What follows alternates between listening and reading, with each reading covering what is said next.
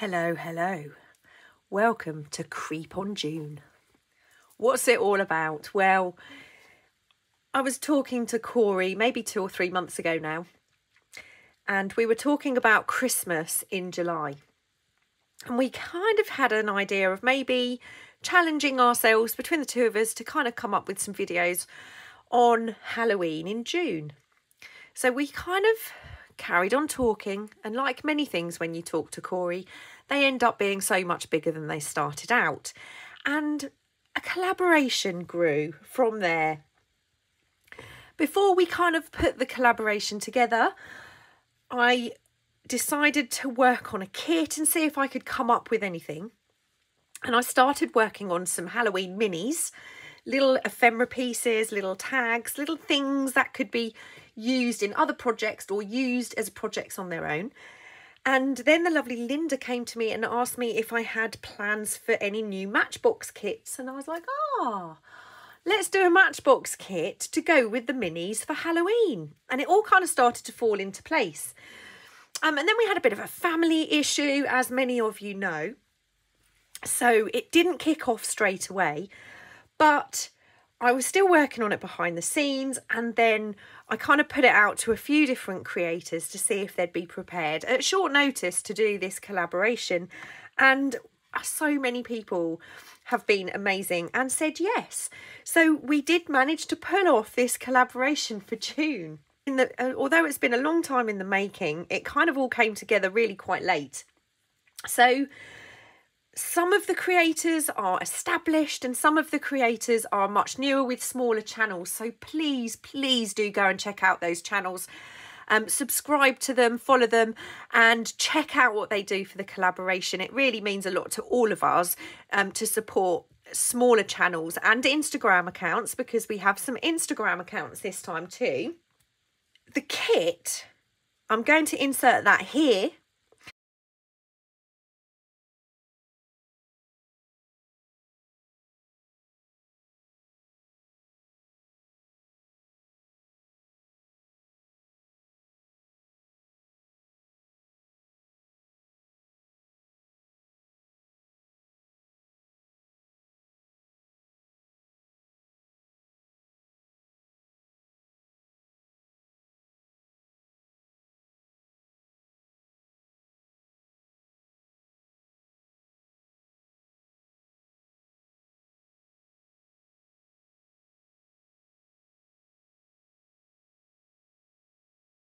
So for the first 5 days of June, the kit is going to be 50% off. So if you do want to join along with the kit, you can get 50% off the kit until the 5th of June. I'm going to put the description, I'm going to put a link to the kit in the description box. I'm going to link everybody involved in the collaboration and the days they're involved in the description box. But I'm also going to put a link to our website, because on our website we have a kind of like funky looking plan of the month. You can click on the day and it will take you to the channel involved in that day, so you can keep an eye out for when their video is released. I suppose we need to get started and create some matchboxes. The matchboxes come like this, but then there is also a page of matchbox bases. Okay, so the bases are all on a page on their own. Oh, those spiders, they are everywhere. Just dropped them all. The matchboxes come like this. Now, when you print, you'll see there's a little gap here. Okay, and that's to show you need to kind of mitre that edge. And I also mitre the opposite edge when I'm cutting these out, because it makes it a whole lot easier to put them together if you do that. So I'm going to grab one that I've cut. And we're going to put together a basic matchbox first of all. So keeping it simple for the first one. What you need to do is work your way round to fold all of your pieces. And it is fairly straightforward. They do tend to fold where they're supposed to. So I'm going to fold all of my pieces in. And I'm just going to work round the box to make sure all of my folds are done.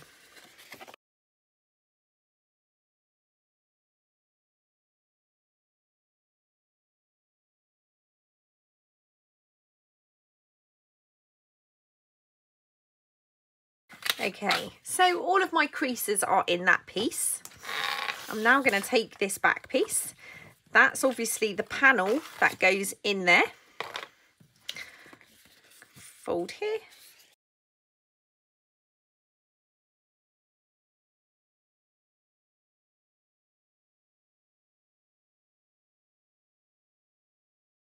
Okay, so now for inking.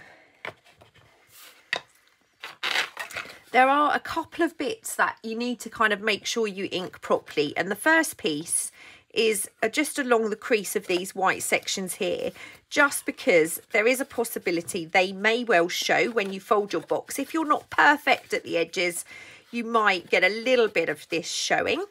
And let's face it, who's perfect? It will also depend on how well you cut out your box. Okay. So the next thing I'm going to do is the edges of each flap.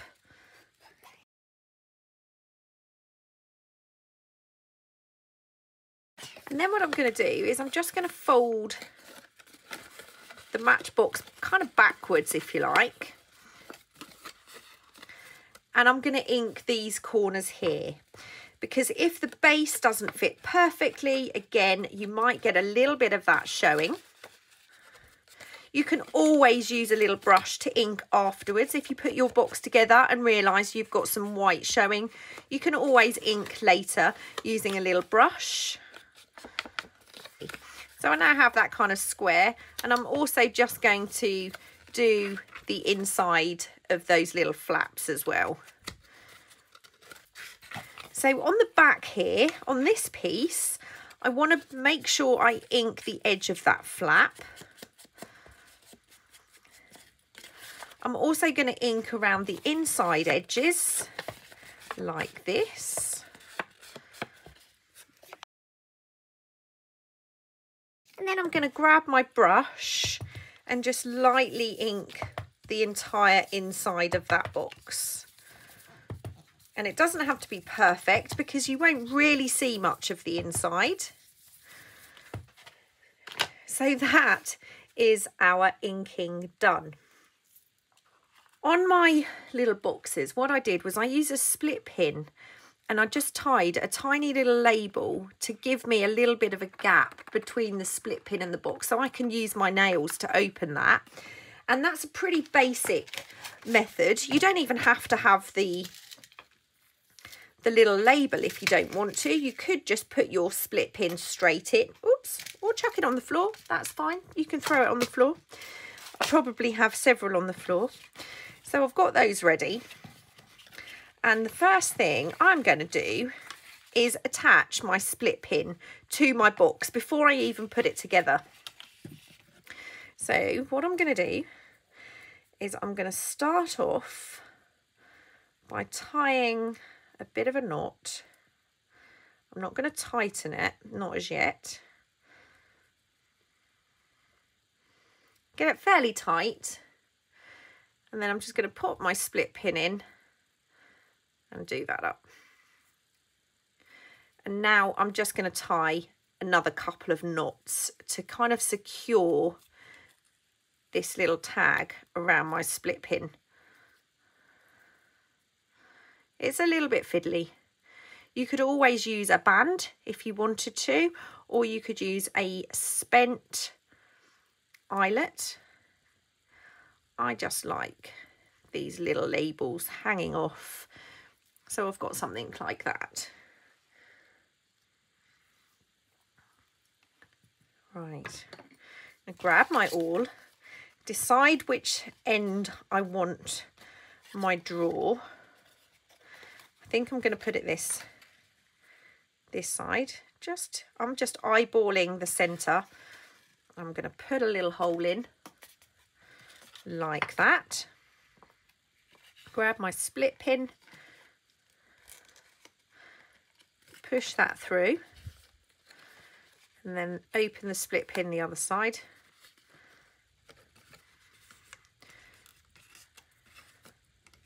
And you can just about see there's a little bit of a gap there where that knot is tied. So the first thing I'm going to glue is that corner. And I'm going to put the glue onto the flap and just put a little bit of extra glue on that split pin. Fold that and then just burnish that down.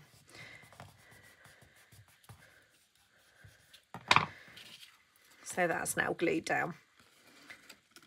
You can see I didn't do a perfect job of that. It's not perfect, but the box will still go together really well. So I'm just going to glue this side next. So just push that down. Oop, and burnish that. Right, once we've got that done, I have done a really poor job of that. Never mind, never mind. So what I'm going to do is I'm going to start with one edge just to show you what I do. So I fold the flap down, glue that. You want to make sure that outside edge is nicely glued. And then fold it and hold it in place to get a nice corner here. You can use your fingers to feel that that's in place. And then I'm just going to burnish that piece down. And let's do this side. So fold it down, glue the flap, and make sure you get that outside edge glued. And then again, fold it in, hold it in place, and make sure you've got a nice corner. When you're sure you have, then burnish that into place. Right, now these two we kind of have to do at the same time. So I'm just going to fold that back for a bit. So I've got my two flaps. Again, make sure you're gluing that corner.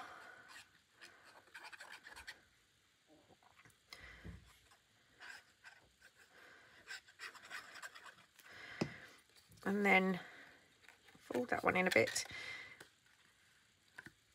Line it up. And that one.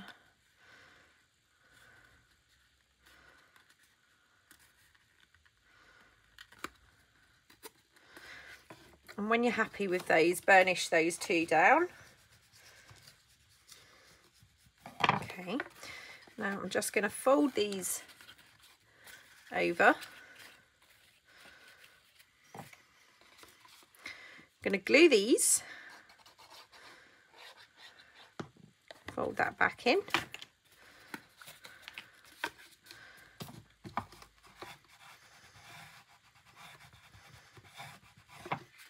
And then the last edge.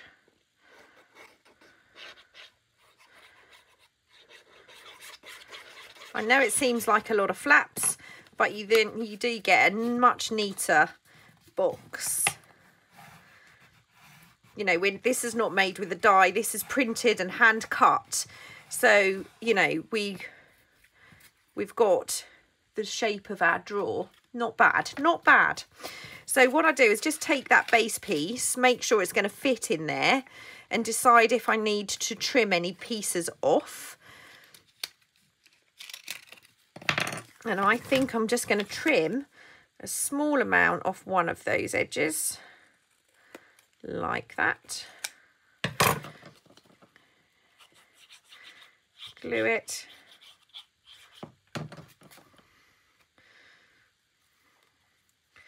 And add that to the bottom.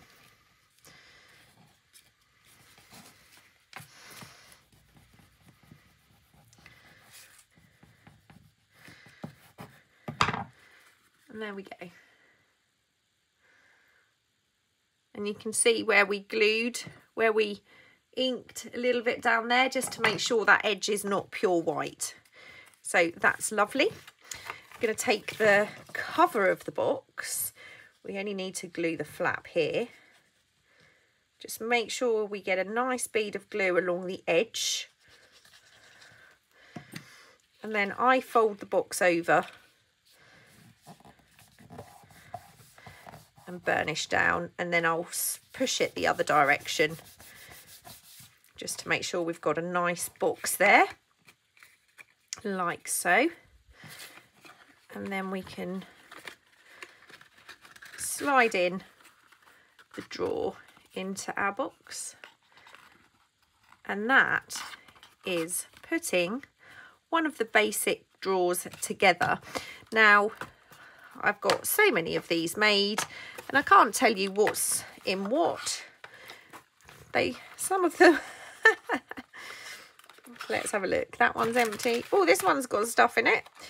So this one is full of little words and things from the kit that I've cut out, but I've printed those onto, these are printed onto a semi-gloss paper. So I have a set in there printed onto semi-gloss.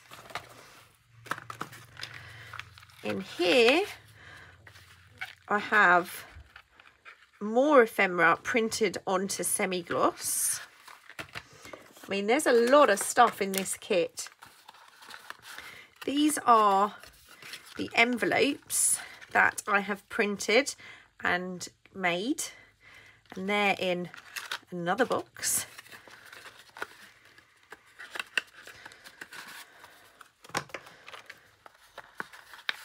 This is the ephemera just printed out normally, and you can see it's mostly designed to fit into the box. A few of the larger pieces, like these won't fit into the boxes because they're kind of designed as an embellishment for the top, really. The doors won't fit in the boxes, and neither will some of the tombstones, because they're designed as a feature to kind of decorate the outside of the boxes, really. So that's that. Yeah, so in the next video, that's just a very basic kind of rundown of what's going on. Do go and check out all of the channels involved, please. It would really mean a lot to everybody. I think this is one of my favourites, the little book books. Yeah, please do go and check them out. And I will be back tomorrow with another make or two. So thanks for joining me, and I'll see you all really soon tomorrow. Bye.